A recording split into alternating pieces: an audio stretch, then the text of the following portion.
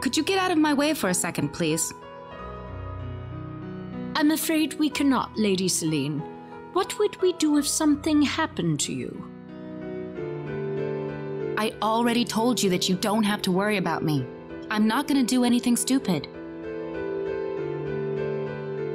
I'm afraid we do have to worry about it, milady. If you insist on leaving, then I'm afraid you must kill me for the privilege. Oh, brother, you don't have to be so dramatic about it.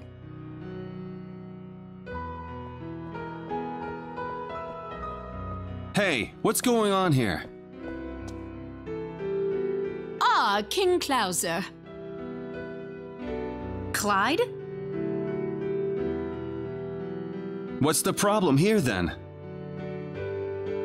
Your Highness, the Queen keeps going on about wanting to depart on an adventure.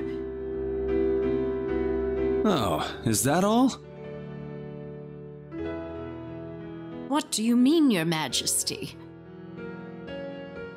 I know Expel's a big place, but I doubt anyone in it is foolish enough to try and lay a hand on Celine. You should know by now how well she can take care of herself. But King Clauser... Knock yourself out, Celine. Just remember your duties as a queen, all right? I'll need you back here by the Harvest Festival in the fall. Are you sure?